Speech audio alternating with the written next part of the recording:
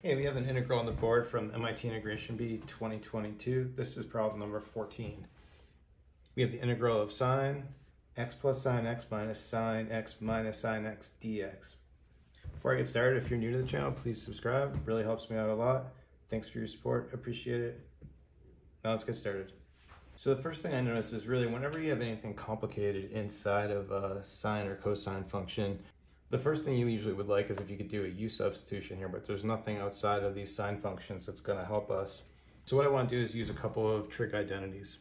Okay, so we have these two formulas. We have the angle sum and angle difference for sine on the board, and then you'll notice this is going to work out exactly what we want, but both of our pieces, this first piece we can use angle sum, and the second piece we can use angle difference to rewrite our integral, and hopefully that'll help. So let's do that. Okay, so rewriting our integral, you'll notice that what I did was I set, so we have our a value, which is just an x, the same thing here. So our a is x, and our b value is sine of x. So we used that and we rewrote this whole integral.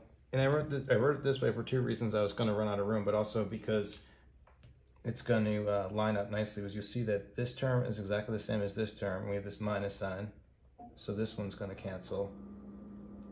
Then here with these, this is the same term, but we have minus minus, so this is going to be a plus, and then we're going to end up with two of these, 2 cosine sine x dx.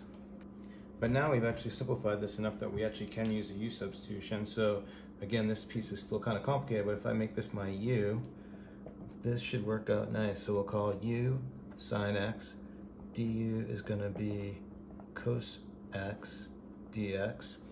We have our cos here with our dx, so that's going to be our du.